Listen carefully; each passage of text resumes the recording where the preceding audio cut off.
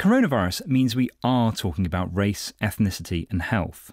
One of the most striking studies that I've reported on during the pandemic looked at more than 35,000 people who were treated in hospital with COVID in the UK. It showed people from South Asian backgrounds were 20% more likely to die and were a massive 12 years younger than their white counterparts. But getting a complete explanation of why Black, Asian and minority ethnic groups are at higher risk is really complicated. It's a combination of who's most exposed to the virus and who's most at risk after being infected.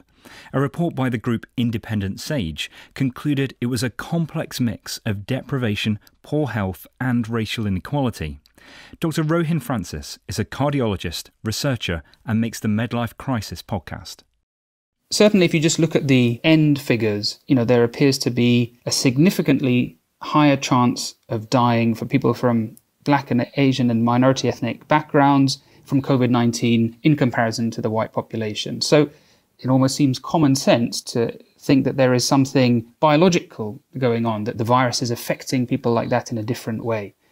But there's many, many factors that lead up to that. So the SAGE publication from last week attempted to remove some of those factors from the equation. So if you take two comparable people, say 60 years old, one who is a Black person, one who is white, then if they are matched in terms of their medical history and their social factors, then actually their outcomes from COVID-19 are comparable. We're not seeing a difference if you take those factors out of the equation. And what are those factors? So the first major reason we're seeing a big difference is people from BAME backgrounds are more likely to get the virus in the first place. And that's completely unrelated to any biological property of the person themselves. But it's more to do with the kind of jobs they're doing. So they're more likely to work with public-facing jobs like being bus drivers, taxi drivers, working in care homes or as nurses. They may be more likely to live in a household with more individuals in it, particularly if more than one person in the household works in the healthcare sector, which is very common in South Asian, African, Filipino families. And then other factors like diet is clearly very important for things like developing diabetes and heart failure. And then in reality, if you take an average person from the Black community in the UK compared to someone who is white, on average, their health status won't be similar. Someone who is Black or from South Asian background, for example, on average, obviously there are exceptions to all of this, will have more comorbidities, more sort of medical problems at a given stage in their life, again, due to those social factors. In terms of explaining why there is a higher risk of dying, it comes down to two broad camps, surely, kind of like the higher risk of being exposed to the virus in the first place. And then also, once you've been exposed, are you then more likely to die from an infection? So is it both? Is it one more than the other? Where does the balance lie? I'm not sure that anybody's teased out which is more important of those two. But yes, it is both. If one looks at hospitalized patients, so patients who are sick enough to be admitted to hospital, which we know is the minority of people who get COVID-19, then the main discriminator between who does well and who doesn't is still age. But there did seem to be a signal coming from what racial group the patient belonged to. And if you look into that in a bit more detail, we're seeing that there is a higher degree of comorbidities within people from Black and minority ethnic backgrounds being admitted to hospital, and hence they were having slightly worse outcomes. If you take that out of the equation, which was the intention of the SAGE publication last week, then actually we're not seeing any difference. So when somebody gets to the level of sickness to be admitted to hospital, if you take into account their medical history, then there's no difference between racial groups. I remember covering that study when it first came out, and it showing a massively higher rate of diabetes as being one of the big factors in why there were differences between ethnic groups. Yes, so diabetes, heart disease, high blood pressure are all conditions where we've seen exactly this same pattern long before we'd even heard of coronavirus.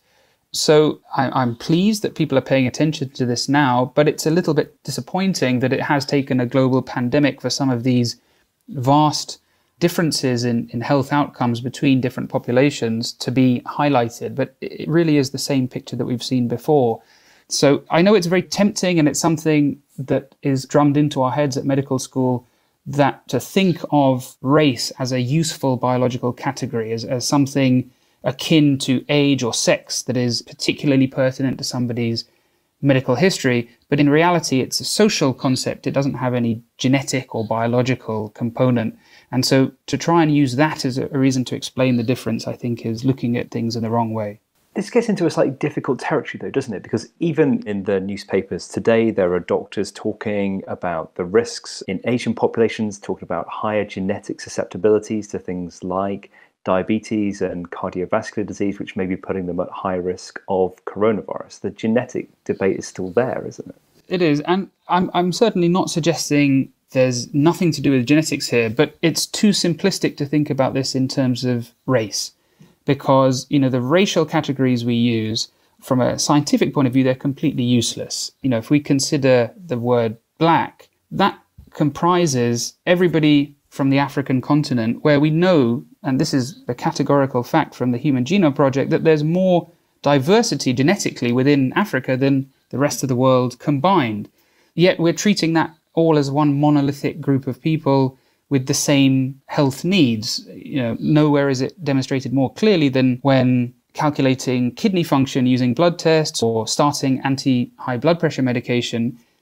We are told in our guidelines, this is clearly written, that black people will start on a different medication or they will have a different blood test result, just based on a numerical conversion. So this sort of solidifies the idea that there is a fundamental genetic difference between the races.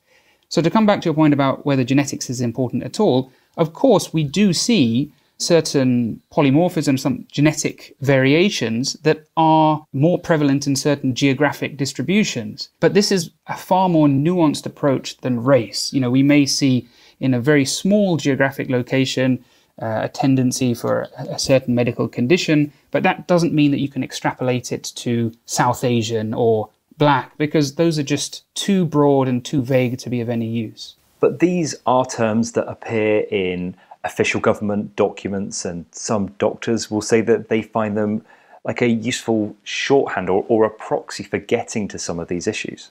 Yes, when presenting a patient to another colleague, we'll say age, sex, and race, and try and focus our thinking. And while age and sex are very important factors, race doesn't offer that same usefulness. If you wanted to replace that with, say, occupation, then I think that would be more useful. And moving towards understanding someone's social situation and their diet, all of these additional social and cultural factors which contribute to health. So when people say that they're using race as a shortcut or a proxy, it doesn't really even help, because the outcomes we think we're trying to improve by doing that are poorly correlated with race. And in fact, what we could be doing is stereotyping our patient in front of us and narrowing our view of what could be going on with them based on something that isn't really that relevant. How would you like to see medicine and the NHS tackle this issue? We should be paying more attention to our patients' social circumstances rather than their ethnic background. Certainly from the medical community's perspective, I think we need to stop thinking about it like a clear biological property, and to start with by revisiting some of these guidelines that I referred to earlier, sort of blood pressure and kidney function, and look back at the data, which I've been trying to do myself, and finding that there really isn't much to back them up. Dr. Rohin Francis.